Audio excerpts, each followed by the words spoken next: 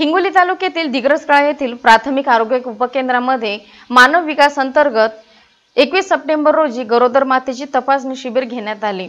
या शिबिरात स्त्री रोग तज्ञ doctor मुकुलवार madam, doctor Nagesh Bangar आदींच्या पथकाने शिबिरात तपासणी केली। यावेळी 80 स्तनदा व गरोदर मातेची तपासणी करण्यात आली। शिबिराच्या यशस्वीतेसाठी doctor Katruwar, doctor Sangeeta तारफे, doctor मंजुषा कराळे, सोनुने, भालेराव, इडोळे आदीसह आरोग्य कर्मचाऱ्यांनी परिश्रम घेतले। Shivaji Karale, star news, Digras Karale.